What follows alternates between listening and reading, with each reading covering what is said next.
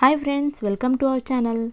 Today we are going to discuss rupee to drop further to 82.50 against dollar by year end pull. Before entering to the topic, please subscribe to our channel. The Indian rupee will fall further against the US dollar over the rest of the year. A Reuters poll on Thursday showed setting up the currency for its steepest annual decline in at least 9 years due to a widening domestic trade balance and surging US interest rates.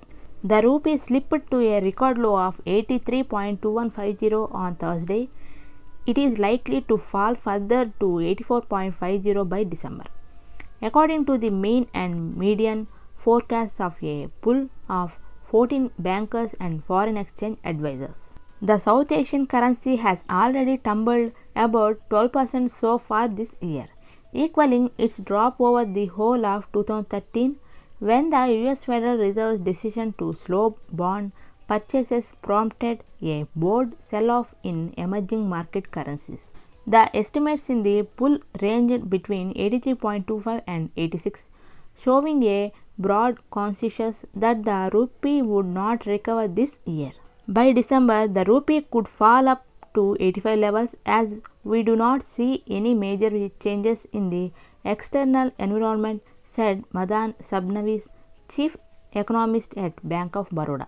The dollar is continuing to trend higher and our local fundamentals remain weak. We are expecting India's current account deficit CAD at 3% to 3.50%. The rise in the current account deficit comes as India runs a high trade deficit when the global economic scenario is not conducive to portfolio flows, putting the rupee under pressure. India reported an average monthly trade deficit of $23.2 billion for the first 9 months of this year, compared to an average of $15.3 billion in 2021. Meanwhile, capital flows have been hampered by the Fed's aggressive rate hikes to contain inflation. The Fed's hike have led to a near 18% jump in the dollar index this year and has prompted investors to pull out capital from emerging market assets. Foreign investors have taken out $23.4 billion from Indian equities and $1.4 billion from debt so far this year, according to data from NSDL.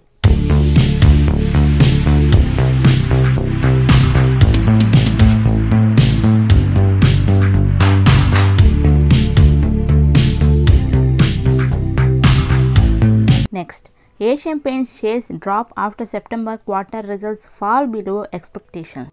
Asian Paints, India's largest paints company, reported September quarter results that were below street expectations.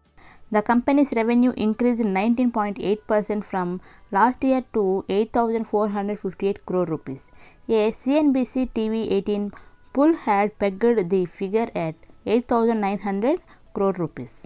Despite the rise in the company's operating profit and margin, both figures turned out to be below what the street anticipated.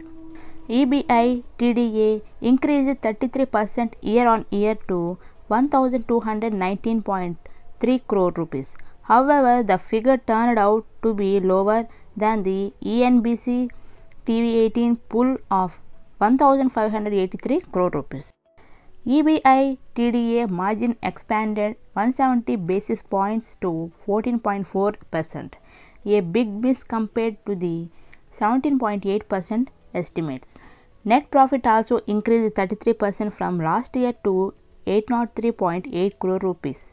That figure was also below the estimate of 1,075 crore rupees.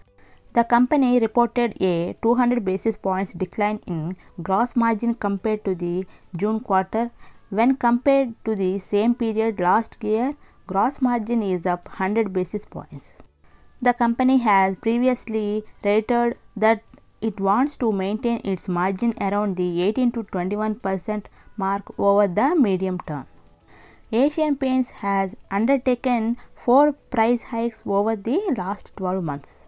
Shares of Asian Paints slipped from the day's high and are currently trading 2.4% lower at 3136.65 rupees. So friends, I hope you all understand. If you like my explanation, please like, share and subscribe to our Banking News channel. Thanks for watching.